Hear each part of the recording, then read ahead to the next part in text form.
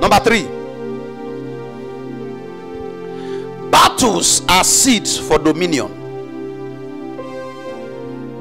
What did I say? Battles are what? Seeds for what? Dominion. How many of us want dominion in life? Especially territorial dominion. Without battle, it doesn't work. You can't have it. I've seen many want the territorial dominion. Let me say this to you, sir. Whether you want battle or you don't want battle, battle is coming. And unfortunately, the greatest battle man fights is the battle of dominion. It has been from Genesis. But unfortunately, you can't have dominion until you subdue. And God bless man and said, do what? Be fruitful, multiply, replenish, subdue, and then have dominion. Until there is a subduing, dominion is far. Listen to me, sir. You can't escape battle. You were born into a battlefield. You see, this world is a battlefield. Those who stop fighting are those who died.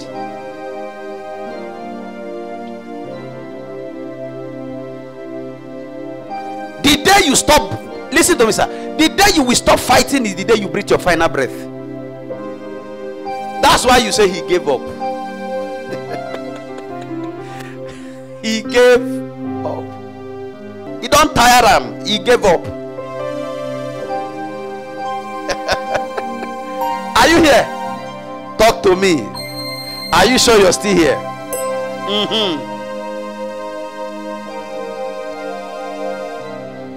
This is why most firstborn in Africa, especially in Africa, this is why they feel frustrated.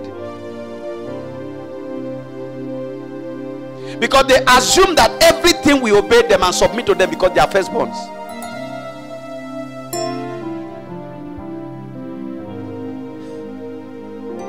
Majority of them do not understand, listen to me, sir, that you could own your territory by inheritance and lose it to battle. Are you what I'm saying? How many of you, listen, check it. Out of 100 homes in Nigeria, when you check it, out of maybe it's only 40% that their firstborn are doing well. Go and check it.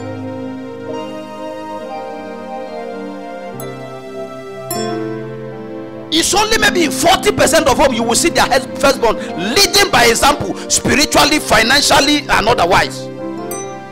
Why?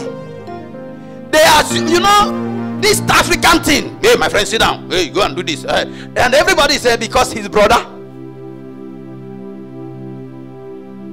They don't know that to be the head does not mean big head. To be the head means battle. Are you still here with me, sir? To be the head means battle. And now when you see them, they are relaxed. They think, yes, you can inherit. Listen, you can inherit house, inherit bank account, inherit those things from your. Listen to me, sir. The sustenance of it, you have to fight to keep it. The fact that you already inherited it does not mean, it does not guarantee that you will keep it. Because there are forces coming to contend it with you.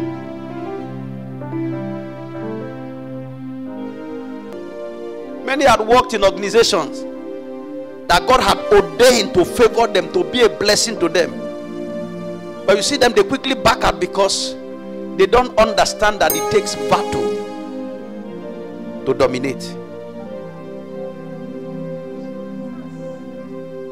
It takes battle to dominate. In your quest for dominance, get ready, prepare yourself for battle. Deuteronomy 1:6-8. And the Lord God spake unto us in Horeb, saying, Ye have dwelt long enough on this mountain. Turn you and take your journey and go to the mount of the Amorite, and unto all the place near thereunto, and the plain, and in the hills, and in the valleys, and in the south, and in the seaside, and the land of the Canaanite, unto Lebanon, unto the great river, the river Euphrates. Say, behold, I have set the land before you. Go in and possess it, and possess the land which the Lord God swore unto your fathers Abraham, Isaac, and Jacob, to give to them and to their seed after them. Go to chapter 2 from verse 24 and 25. Look at that great promise. God said, I have given you the land. It's your own. Go take it. Look at verse 25. Arise ye up, take your journey, and pass over river Arnon. Behold, I have given into thy hand who? Sihon the Amorite, king of Heshbon, and his land. Begin to possess it. How? And contend with him in what? Battle.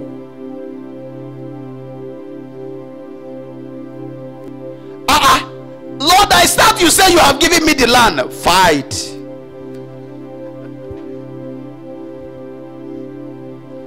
Now that is where you become strong. Anything you don't fight for to keep, you are not strong enough to keep it.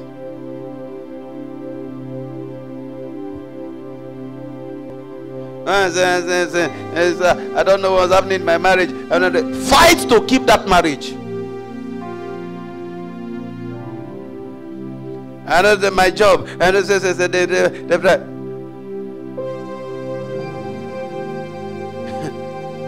they plant, root it out. If they bury it, bury them with it. Are you following what I'm saying, sir? Are you following what I'm saying, sir? I guess you've never heard me preach like this before. If they bury it for you, bury them with it. Are you following what I'm saying, sir? Don't open your eyes and allow anybody poke their hands into it, because they will blind you.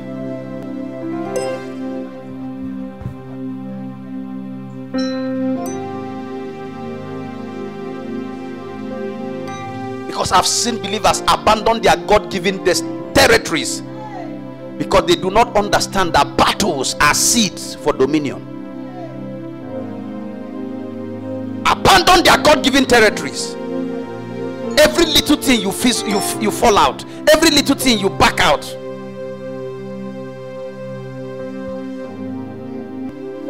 If they join hand together, you join hand together also. Are you following, sir? I understand what they call conclave.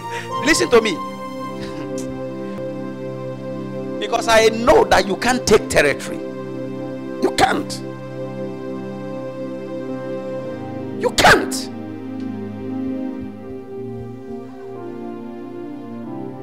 You can't. Territory that you came to this, you know how long this earth has been.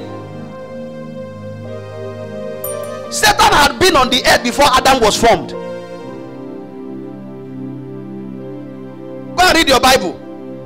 And then suddenly you just came out. And you want to buy property. You want to oh yeah, now come and buy. That's why they tell you, come and buy. Let us see.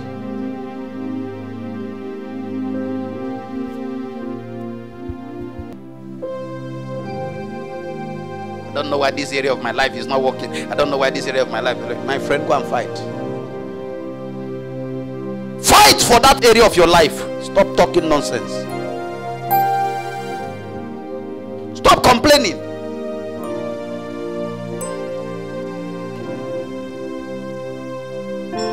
Because listen to me, uncle. Until you have dominion, you are nothing but a slave.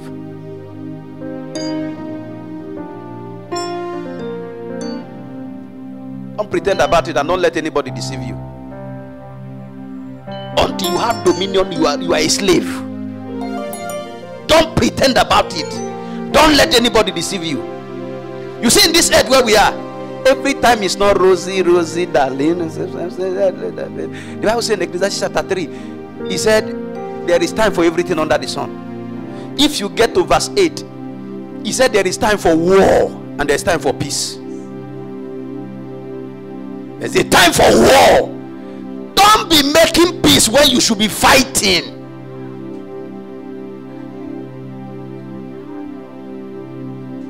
Are you following what I'm saying, sir? Because most of us, the energy would have used for battle, we are using it for frivolities. You're using it to go to a party and giving high five. When you finish giving high five, you will give low five.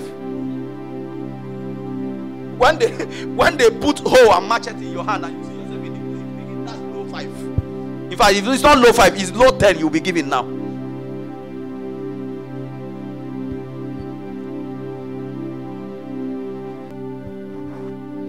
You think you are the only one deciding for your life. There are other people also making decisions.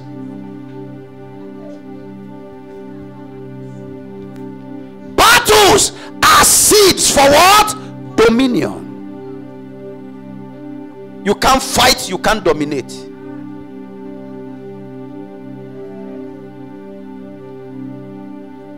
Every battle you don't fight today have robbed you of tomorrow's dominion.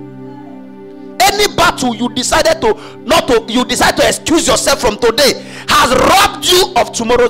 Any battle you refuse to fight today, listen to me, sir. Unfortunately, life is not sentimental. I've told you that life is not merciful. Only one person is merciful, and that's God. If life is merciful, the cry of some people in Nigeria, God would have heard. Life would have decided to have mercy on us, because God hears us. But life itself is not merciful. Life is hard. Life is cruel. Listen, you want your share? It's by blow. It's by spiritual basbos.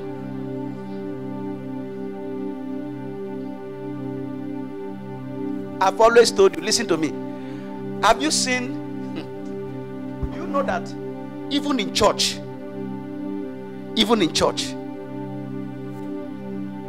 let's imagine that 2,000 people are supposed to fellowship here today. Do you know you'll be fighting for seat? Huh? Are you aware you'll be fighting for seat? And that nobody will stand up for you. Even in church. I just they give you, even in church. Not to talk of. Nobody's gonna make space for you. You fight to make space for yourself.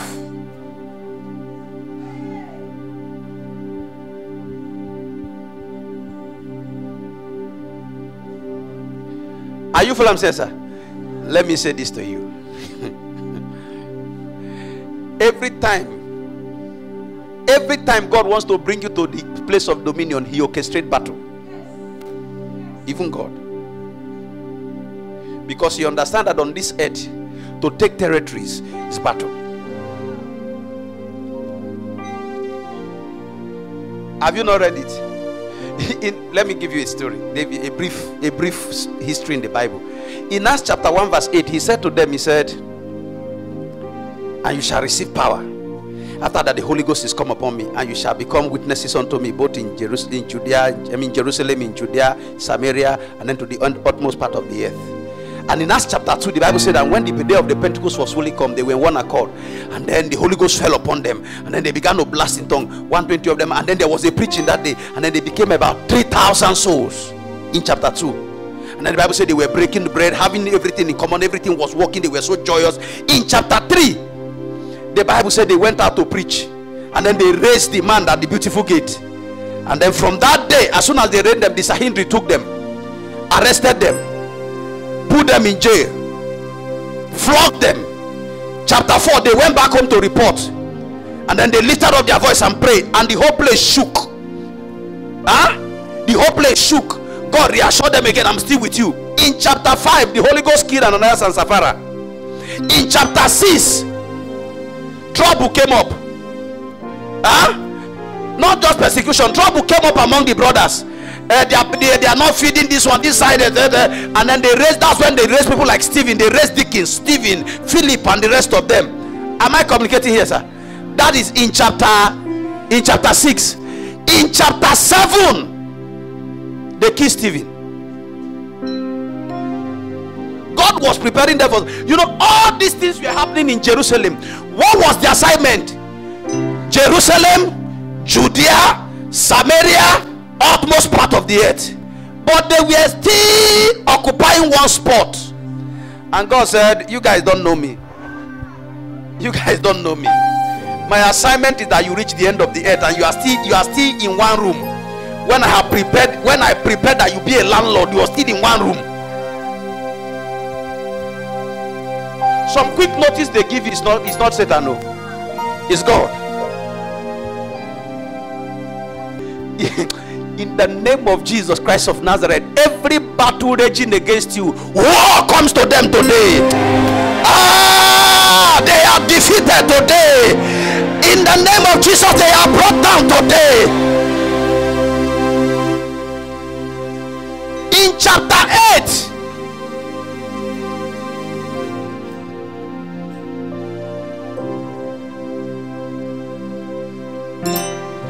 as soon as they killed Stephen, the Bible said they now understood that war has come. That was when Philip ran to Samaria and began to spread the gospel. Put up chapter 8 from verse 1. And then Saul consented to the death of them. And then what happened? And at that time there was what? A great persecution against the church, which was at what? Jerusalem. And they did what? They were all scattered abroad throughout all the region of Judea and some. Did you notice here? Where did God say they were going to be his witnesses? From Jerusalem to Judea to Samaria to the uttermost part of the earth. Look at where God scattered them to. When they scattered, where did they go to? Judea. And where? And where? Except the apostles. When you read and they scattered around the world. God got to bring battle.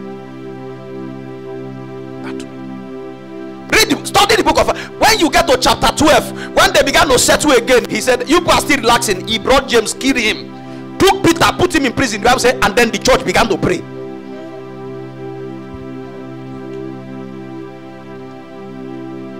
It's God's pattern. Tell your neighbor, it's God's pattern. Say it again, it's God's pattern of giving us dominion. Battle.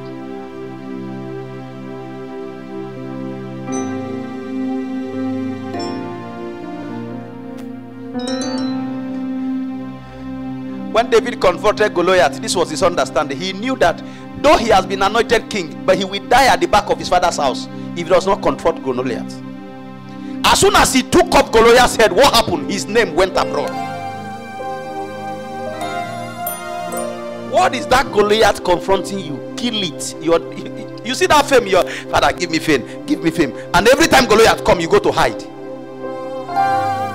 The way God gives you fame is through Goliath. Kill it.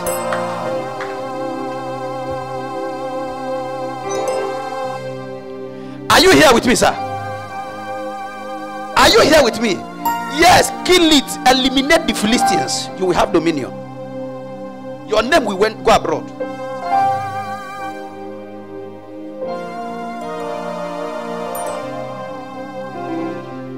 Territory can only belong to you when you fight for it and win.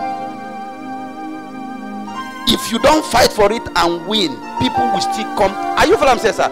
Others will still be laying claim. They will lay claim till you win, beat every one of them down.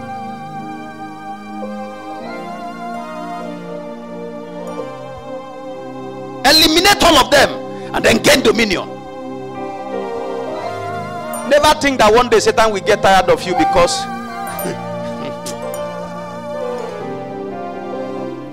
he will never get tired. As long as you are alive, he knows there is a destiny God has made for you, and that your destiny is glorious. He will never get tired or give up. He will not get tired or give up. He will not get tired or give up. He won't hand you over. Satan won't look at you and say, you know, you are very tall, handsome, dark, I like you, take your inheritance. If that is your thinking. No, he doesn't behave that way.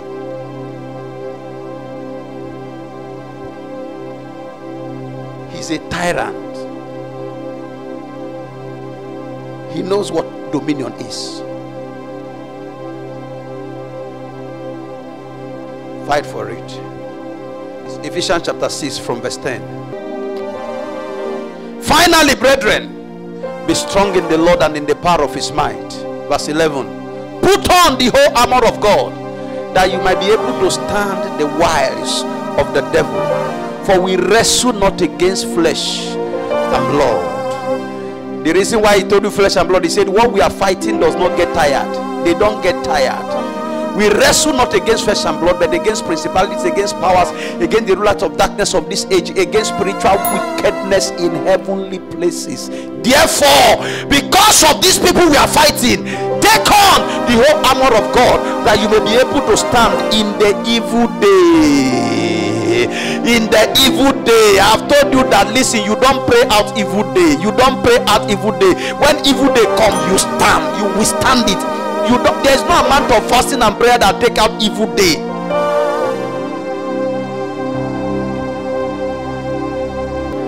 Everybody has an evil day. May you be prepared for your evil day.